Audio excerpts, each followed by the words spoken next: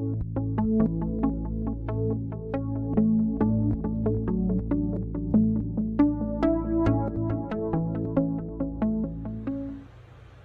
guys, welcome to A Witch and Tarot. This is Yvette, the Witch of Willow Creek, and today is a yes and no question answered, okay?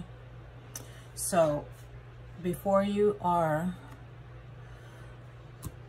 we're using the light Seers, so the top card will be your answer to your yes or no question. I missed yesterday's was a 3 months ahead reading. If you want to see what's in store for you in the next 3 months, I encourage you to go to Dee's channel over at Divination. I will put her channel down below as always, and you can see what's in store for you in the next 3 months. Meanwhile, yes or no? If you pick pile 1, this is pile 1, pile 2, pile 3. So before I even start picking, take a deep breath in, let it out, choose the pile that calls to you. So that, remember guys, this is just yes or no.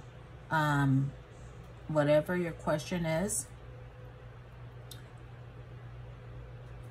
this will give you at least a little answer to what's in store, so ahead of you. So here we go. This is pile 1. If you picked pile 1,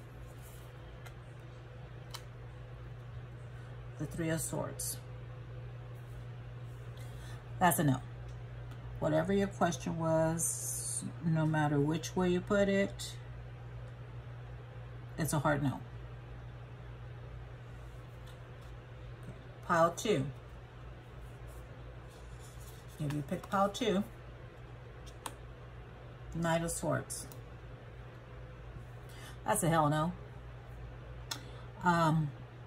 Yeah, whatever your question is, I'm seeing that you need to get the hell out of Dodge. Whatever's happening, no, the answer is no.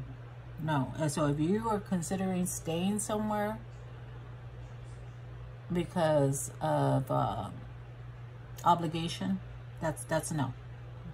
It's just get your running shoes on. Get ready. Just get the heck out of town. That's a no. Okay. If you pick pile 3, the answer is yes. The answer is yes, but it's going to come at a price. So are you willing to pay the consequences to get done what you want to get done? Or whatever your question was, are you willing to pay the price for it? Is it worth it? Everybody's loud over here. We have the people, the landscapers over here, so I'm sorry for all the noise. But anywho, that was the pick a card for today, yes or no. And I hope to see you guys next time. Bye guys.